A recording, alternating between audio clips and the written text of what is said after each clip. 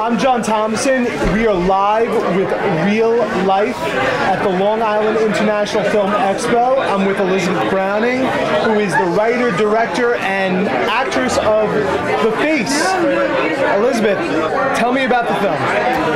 The film is this beautiful 20-minute film about aging and love and learning to look in the mirror and see the incredible beauty in our lives and in our faces. You're not allowed to write a movie like that. You're a beautiful woman. Oh, thank you. That's cheating. But here's the truth. Here's the question is, what if we were all really beautiful and we didn't know it?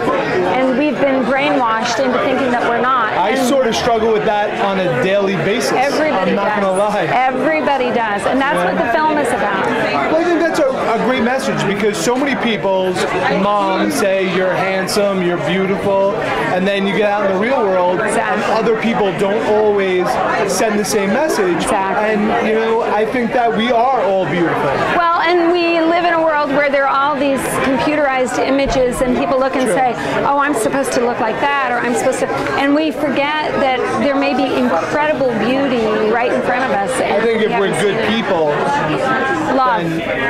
We're beautiful. Love is the answer. So, Elizabeth, you filmed this in New York, correct? I did. I filmed it in Westchester County. That is what we want to hear, other than the fact that you could have filmed it in Long Island. The next one we'll do in Long Island. So, what drew you to the Long Island International Film Expo? I heard, actually, that this was an amazing film festival, and that's what I've heard. I've heard that you guys are one of the best, and so I submitted, and I was so excited when my film was chosen. So congratulations, that's amazing. So what do you have up next?